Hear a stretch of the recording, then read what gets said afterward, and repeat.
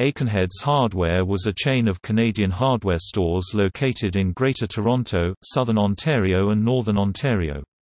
The original store was founded in Toronto in 1830 as Ridout's Hardware Store by Joseph Ridout and was located on the corner of King Street and Yonge Street. In 1868, two employees, James Aikenhead and Alexander Crombie, became partners in the company and renamed it Ridout, Aikenhead, and Crombie.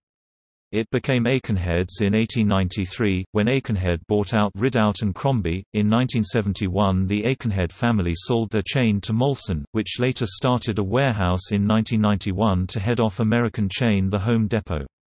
Molson sold their 75% stake to Home Depot in 1994, and it became the Canadian unit. Molson exited the hardware business with the sale of Beaver Lumber in 1999 to Home Hardware, which they had acquired a year after the purchase of Aikenhead's.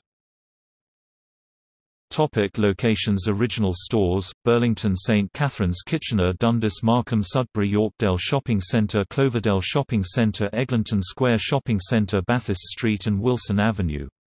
Leaside, Dufferin Plaza, Dixie Plaza, Willowdale, Cedarbrae Shopping Centre. Home Improvement Warehouses, Scarborough 426 Ellesmere Road became Home Depot location and head office. Markham 3155 Highway 7, East is now Home Depot. Woodbridge 140 Northview Boulevard is now Home Depot. Brampton, Orion Gate Plaza, Steeles Avenue and Hoy 410 now Home Depot. Oakville 2555 Bristol Circle now Home Depot. London, Wonderland Road South North Surrey, BC, now Home Depot. Edmonton, AB, now Home Depot. NE Calgary, AB, now Home Depot.